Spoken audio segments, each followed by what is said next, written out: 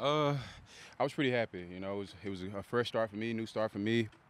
I was excited to get here, and I wanted to get here right away, and they got me here right away to get started, so I can get acclimated to the team and get used to the team. I'm just blessed to be here, honestly. What's your first impression? Oh, I love Detroit. I love the coaches. I love the players. The vibes here are a lot better. I love it. I'm thankful to be here, honestly. What's your first thought how you might fit into this offense? I think I feel very well. I think JG got something going good here, and I think me coming here will also help him, and me being here, they also help me as well. Coach Campbell called it a fresh start for you. He said he hopes to see what you can do, give him a new opportunity. You know, kind of what are you looking forward to with this new opportunity, and how long do you expect it to get? Honestly, I'm just blessed to show what I can do, and I'm excited to show what I can do. I'm going to show what I can do. I'm just blessed to be here, honestly. How long do you think it'll take you to get acclimated within the system? Oh well, I'm already down. I already got the system kind of down. I've been in early, getting in early, staying late. Pretty much got the playbook down already. Some guys talk about having a chip on their shoulder. You kind of feel like you got that. There's just some people who gave up on you. Oh yeah, for sure. You damn right. I got a chip on my shoulder for sure. It's time for me to show it though, and I'm ready to show it. What do you consider your best asset as a receiver? Everything. I can do everything. I'm finally gonna get to show it. I'm just blessed. Are there reasons that you couldn't show that with the Jets, and what can you maybe do here to show that more consistent? For showing it with the Jets, you probably had to talk to them with that. You know, I kind of got no control in there. I did everything I could there, but I'm a Detroit Lion now, and I'm just blessed to be here to show what I can do. And they got faith in me, they believe in me, so they give me a lot more confidence. Tell me how much that means to you, that they have that faith in you, they believe in you, and how big is that chip on your shoulder? Chip real big, you know. Finally get to go out here and show what I can do and play every position I want to play and just get to do everything I want to do, just not some stuff. So I'm thankful. The one thing that you've had is that you've had a lot of reps in this league. How beneficial is that going to be for you now that you're here? Oh, it's good. I mean, I kind of been in the league going on 4 years now, so I kind of know how the game is, and the game is slowing down a lot, so I'm just ready. I'm ready to go. How eager are you to score your first NFL touchdown? Man, I'm eager. I'm eager, honestly. I'm gonna try to get the first game, honestly. So I'm just excited and blessed. Have you pictured that moment, and what does it look like in your mind if you have? Man, I'm pictured it every way, really every route. So I'm just ready to show it, honestly. Celebration in mind? Y'all have to wait and see. What did the coach or anybody in the organization say to you about this opportunity and how they wanted you to approach it? Just attack it, honestly. It's a big opportunity for me. It's a lot out there. It's a lot of spots out there. I'm just ready to go out there and show what I can do and just earn one, honestly. Feel like it's a clean slate? Anything that happened before is before this is the past and is in the past. You know, I always worry about the future, the present and the future. That's all I'm worried about. You spoke about the confidence in your skills and the chip on your shoulder. What kind of player do you think you can be here for the Lions? Anyone they want me to be, and I think I can do everything, honestly. So I think I can do it all, honestly. Yeah, why do you think it didn't work out? I left them in the past, honestly. I'm grateful for the opportunity they gave me, but I just rather not just discuss or talk about the Jets anymore. I'm just focused on the future and focused on Detroit Lions. First today, so your early impressions about Jared Goff? I love him. Great quarterback. I'm glad to be here with him. I watched him a few growing up, so I'm just excited, honestly. Denzel, not putting the cart before the horse, but when you look at one thing, when they said you're coming here, the possibilities, you ain't making no vacation plans past February because there could be something here. Tell me about that aspect of coming here, knowing what the potential could be down the road. I was just excited, man. I trained with Trinity Benson in the offseason, so I kind of asked him about how it was here. And so he kind of told me how it was here, so I was excited. And then when it finally happened, I was super excited. So I'm just thankful, honestly. How long was this in the works? I don't know. You had to discuss with them. I don't even know. I was just working out, training, just getting ready for the new opportunity, honestly. What did he tell you about what it was like here? He said it's a good environment. All the players are good. All the coaches are good. It's a great place to be around. The organization is great, and you love Detroit, honestly. What about Dan Campbell? Is he as built or what you thought he was? I didn't think he was gonna be that big, but you know what I'm saying. He's huge. He looked like a strength coach to me, but you know what I'm saying. I'm excited to be a part of the Detroit Lions and have him as my coach. And one-liners, he comes up with some crazy things to say, doesn't he? Yeah, he does. He definitely does. Anything crazy? I'm ready for him to share that with y'all. We're here with some Howard and Jones. Can you speak to the frustration level maybe over the last 12 months? Like, I know you asked for a trade last summer, so And then for it to finally be here, like the level of relief or whatever it brought up. Well, frustration, I really didn't have no frustration, you know. But to be here, I'm just thankful. Like I said earlier, I'm thankful to be here. I'm blessed, and I'm just ready for the opportunity, honestly. I think a lot of people would say, okay, that's all. Everything you said is probably true to the heart, but you have the intangibles. And why do you feel so much confidence that it can work here, especially why it didn't in New York? I feel like I really don't got no answer for that, but I just feel like it can work here because, you know, everybody believe in me. And it's a fresh start, clean slate, and I can get him a first impression of me. So I'm just excited. I got here a little late, but just Jared Goff, how's he welcomed you? What's his attention to detail been like? What did you learn from him early on? I know it's been early. Well, when the trade first happened, he was the first person to hit me up. We talked about 20, 30 minutes, and he just told me how the players are around the building, how the coaches are. And, man, we just got in the playbook right away. And so he got me ready for day one, honestly. Was that a surprising phone call to get? What does it say about him when he reaches out to you every round and spends 30 minutes talking? It means he believes in me. It means that he see a lot in me, and to have a quarterback like that, you know, that gives you a lot more confidence, like I said earlier. So I'm just thankful. So a couple more guys? You know the scheme, you're comfortable with the playbook already. What's your next step here in the next couple of weeks before you get to the joint practices? Really just know the playbook in and out, know every position. I just want to know, what the quarterback thinking also as well. So I just want to know every detail of the playbook. Thank you, guys. Thank you. Blessings. Good to be out here with your friends, you know, running around. It's just nice having a bunch of guys healthy, man. I mean, it's fun to see guys like that have been working to get back. They're finally back. They get to come out here. They get to play. They don't got to worry about. I mean, it's fun. I know there's a lot of exterior excitement, external excitement. Yeah. Taylor, to what extent do you guys kind of feel that and feed off of it? I would say we're aware of it, but I've probably said this ad nauseum. It's like none of that matters to us because us as professionals, we're going to come out here, we're going to do our job every day. And, you know, today we had rundowns, play action screens. We're going to focus on that. Tomorrow I think we have red zone. Like, then we're going to focus on that. Like, that's what we do as professionals. We come out here and we do our work. All that stuff is great, but that doesn't change what we have to do to come out and perform. So kind of keep tunnel visioned on that. You know, be a professional about your business because the hype doesn't make us play any better. Yeah, Taylor, what's it like to have your 5 guys together? It's only practice. That's kind of what I was alluding to. It's just fun to have all of our guys out there because, you know, we become really, really close, great friends. And, like, it sucks when one of your guys is in the training room and doesn't get to be out there with you, even if it's at a limited capacity, you know, whatever they're asked to do. So it's just fun. I mean, we got a great room, our line room. Our chemistry is amazing. So it's just nice having everybody out there. And then more guys means more rest when Hank's running us through the chutes. So that's good too. A lot of the guys block for 2 running guys. Yeah. People in the wide receiver room, the tight end. Offense looks a little different this year. How long do you think it takes to get acclimated to each other, get a feel for that?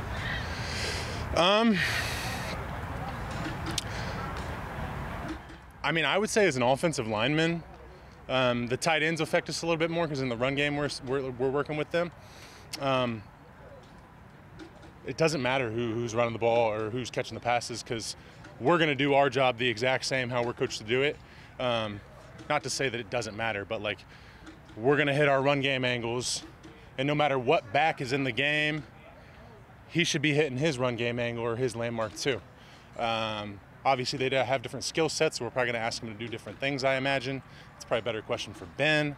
But, like, we're going to do our job up front. And then there is a chemistry involved. I mean, I'm sure that'd be a better question for Jared, like chemistry with receivers and running backs, you know, catching screens out of the backfield, whatever it may be. But excited to have those guys, know they're great players. And, yeah, it just kind of goes back to the first question is it's like, let's focus on our job and us getting better as individuals and like our offensive line as a unit, and then that'll help the team. And all that chemistry will come with time. Talking about chemistry, Graham Pascal communicating with Denver, what's he adding to this offensive line? Well, I've played with Graham, so I have chemistry with him. He's one of my best friends. For anybody that knows Graham, his sense of humor is very much his own and unique. And I think it's good to have guys who have experience, who can kind of keep things light around the room. So that's one thing I love about him. Like, he's just funny. He's a funny guy. And then he has that experience and he has that position versatility. So we can ask him to do a bunch of different things along the offensive line. And, you know, if he needs to play guard one week or play center one week, or, you know, if he ends up being a starter, like, I don't know. You know, me selfishly as a friend, I love having him here. Like you said, he's one of my best friends. And then it's just good to have, like, veteran guys around here who have experience, who can kind of keep things light, because we got a young team. First impressions, Colby, what type of guy he is? I mean, I don't want to explain this. I feel like he has like a quiet like confidence about himself. Sometimes you'll see young guys come in and they're kind of timid. He does not have that, and he's gonna make mistakes along the way, but like Hank's gonna love it if you make a mistake but you're going full speed. So he has that kind of quiet confidence about him, which you need to have on the offensive line. And then to piggyback off that, I mean, I just haven't had a ton of time to get to know him, honestly. I like him. I think he's a good fit, but we need more time in our break time when we're in the O-line room, eating our gushers and, you know, oatmeal cream pies, to be able to make fun of each other, to get to know him. But I think he's a good addition. He's going to mesh in really well. I just need to get some more time to get to know him. You mentioned adding the veterans and adding health in comparison to last year. What's the potential for the line, just knowing really how good you guys already were last year? I mean, for me, you know, having been here, and there's every season it's like, oh, look at the projected line, what it could be. It's never happened. So that's just, I just want to get day to day. Let's come out of the day. Everybody had a good day. Let's come out healthy. Just trying to get better as a group. So it'd be awesome to get to week one and we have our projected, I don't even know if we have projected starters yet because we're shuffling around so much, but our projected starters just healthy and improving. Because ultimately the potential on paper, as with the entire team and the expectations, it doesn't mean anything right now, you know. So that would just be my goal for our group, is like, let's just get guys improving. Let's stay healthy. Let's take care of our bodies. So hopefully we can have our whole unit ready for week one, and whatever we're asked to do, we do it. With that being said, when you see a projected starter like CJ get carted off in the middle of practice, yeah, where does your mind go, and how do you have to just quickly refocus, compartmentalize? I mean, first I would say I don't know what happened, so I don't want to speculate on like what happened. And then that's also unfortunately part of our game, but especially the defensive backs and the guys who have got to know him really well. Like, that's got to suck to see a friend go down. Hopefully it's nothing major. Hopefully he's okay. It's the nature of our game, which sucks. But like, the NFL it's bigger than any one player, and we care about the players, but like, we have to go out there, we have to keep practicing, like, you know, we have to move the drill down and we got to keep going, because it's urgency right now. So hopefully he's going to be okay. I think he brings a lot of confidence to that DB room. I mean, that guy he's a talker, and that's what DBs do. And he's going to make those guys around him better. And he's a confident player. Like, we've even seen that in walkthrough, where it's like, well, that's not a walkthrough tempo, but it is what it is.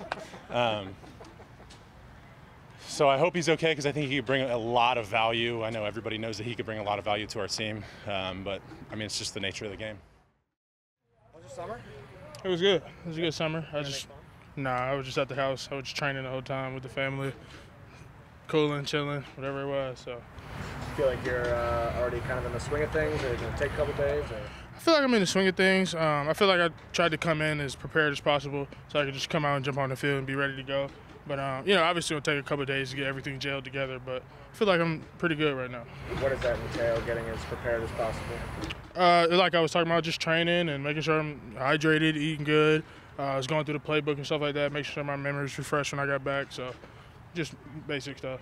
Last time we talked to you, you were talking about tweaking your diet and kind of changing your body. Just how do you feel that went for you since the last time we talked to you, and how are you feeling now? I feel like it went really good. Last time I was at a podium, I was about 327. I'm 305 now, so I feel a lot better, a lot lighter and faster on the field. So, and I still have the same strength, so I feel really good. I feel like that'll give you stamina too if you're playing later, get more stamina. Yeah, absolutely. Being able to play more snaps, that was really the goal. Be able to be more consistent, playing more snaps on the field, So, yeah, all of that goes in together. Yeah. Is momentum from season to season a real thing in this sport, or is it ground zero starting over again? Ground zero. I would say ground zero starting all over again. I mean, that's why we have training camp every year.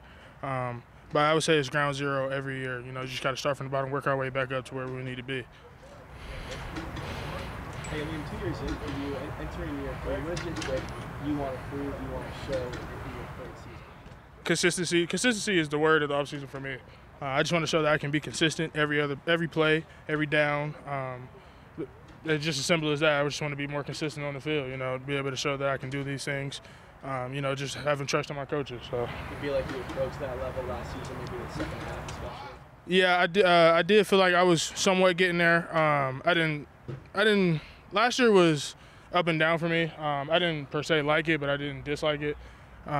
This year, I'm looking to be able to be who I want to be on the field and be able to show everybody, what I can really do. So. What does that guy look like at your best? What does he need to be in terms of this defense? I just have to see September 7th. The defense as a whole really had kind of up and down last season and took probably most of the criticism. How different do you think this unit is just from day one out here with what took place during the offseason? I feel like our mentality is completely different. We want to be able to create an identity for ourselves, just like a lot of defenses in the past have done over the league. They have nicknames and stuff like that. We just want to be able to put on a performance every Sunday. This is who we are. We're coming to play every Sunday. So. If you had to kind of label that mentality right now, choose one? I would say what we've been talking about lately is being violent, relentless. Those are our 2 words right now. We're just going to keep building on that as that goes. But violence and being relentless is that's what we're banking on right now. What's the payoff for that? What's the payoff for that? W's. I think it was the Giants game last year where you kind of blew up like 10 or 11 pressures. You got them coming to town in a week or 2. Is that kind of like a measuring stick to see where you're at heading into the season? As far as the joint practices and stuff? Against them again, the team you had some success against personally last year. I would say it would be, any type of joint practice we had like that, to being able to see, going against anybody different than our, teammates, to be able to see where we measure up, it would be really good. We're excited to go against the Giants too.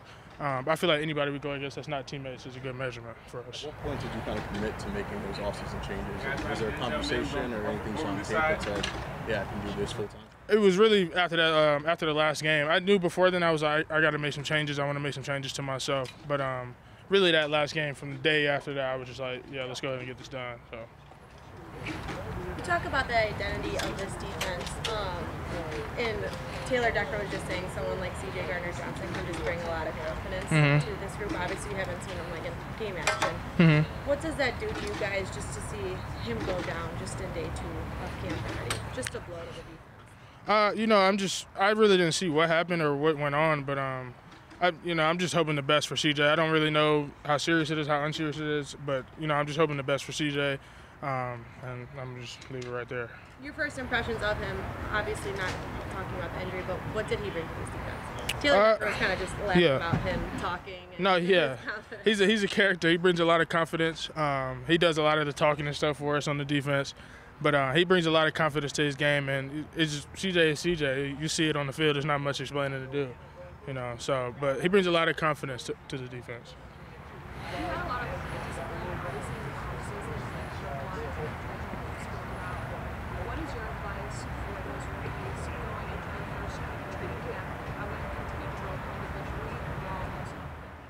I would say taking that professional approach that I had talked about before, It kind of obviously took me a little bit to realize that, you know, to be able to hone in on it. But just being a professional about everything, your diet, your sleep, and it was just little stuff that I wasn't really taking care of that I really should have. And sleep was one of them. That was a huge thing for me. I was, you know, up late playing. I would just be up on my phone or whatever. But now I'm making sure I'm getting my hours in. I'm making sure I'm eating good. I'm hydrating. You know, I'm not just doing dilly-dally stuff. I'm making sure I'm recovering and stuff throughout the day. So it's just being a professional about everything you do, inside the building and outside the building. How many hours are you getting Sleep? I'm aiming for 8. I'm aiming for 8. With camp going on, you know, it varies, but I'm aiming for 8.